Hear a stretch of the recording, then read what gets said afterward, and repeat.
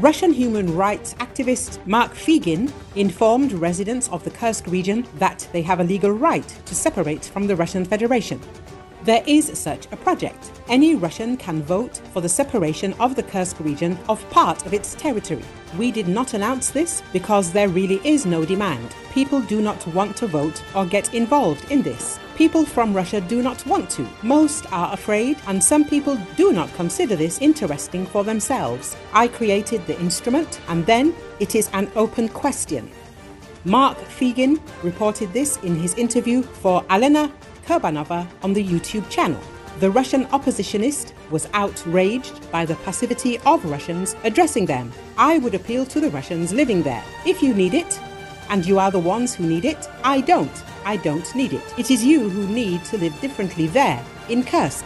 You need to live differently throughout Russia. If you don't need it, if you don't want it, then you don't need anything.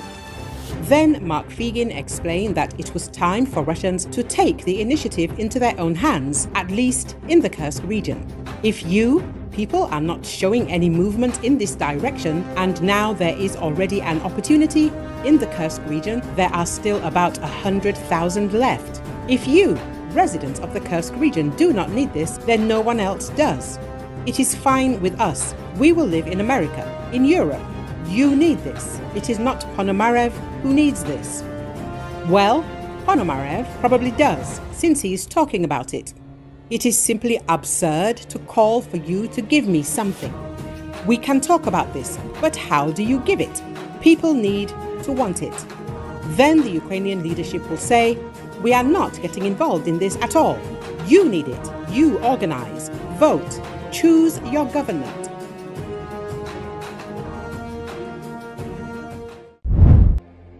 Chinese state media say heavy rainstorms that swept a city in northeast China this week killed 11 people and left 14 others missing, while causing more than $1 billion in damages.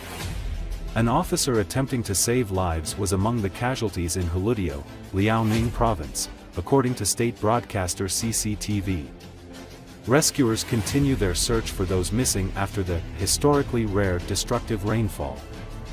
The city's most affected areas received a year's worth of rain within half a day, marking the strongest rainfall since records began in 1951.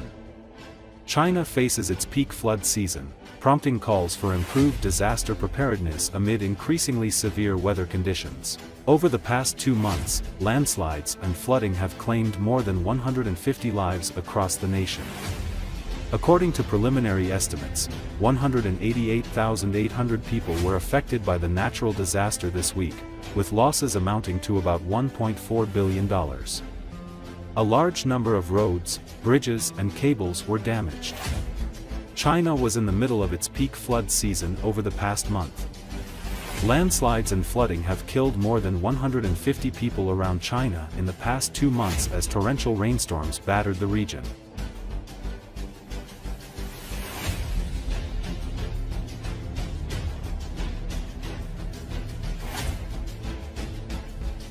唉，冇得救啦！膝頭水都唔止啊！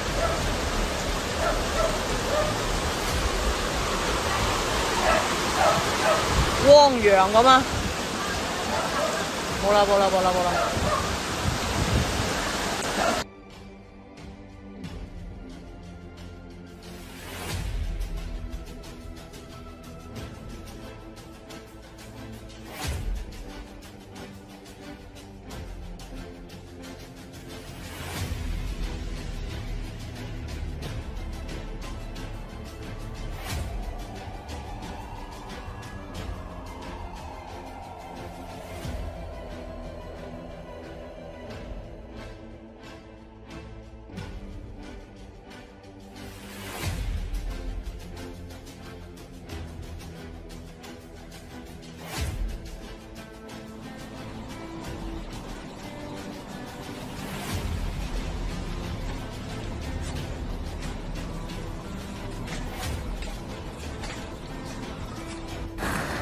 现在这是太平湾水电站放水，这个雾太大看不清楚，好像这应该是一艘那个小船、舢板一类的东西给挡在这个电线杆上，很危险。